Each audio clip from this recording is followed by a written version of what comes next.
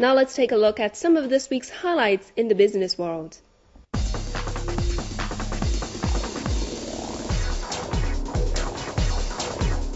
The European Union says it may impose anti-dumping duties on imports of shoes from China and Vietnam starting in April.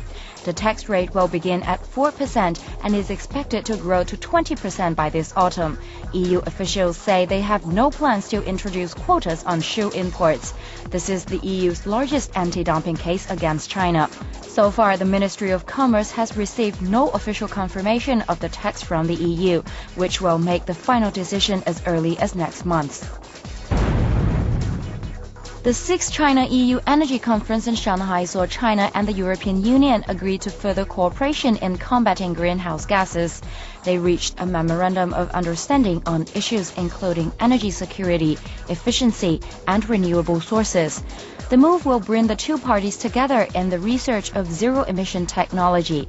Such technology reduces pollution by trapping and storing carbon emissions from fuel smoke. The first target for the technology is the clean use of coal. China burns coal for more than 60% of its power generation.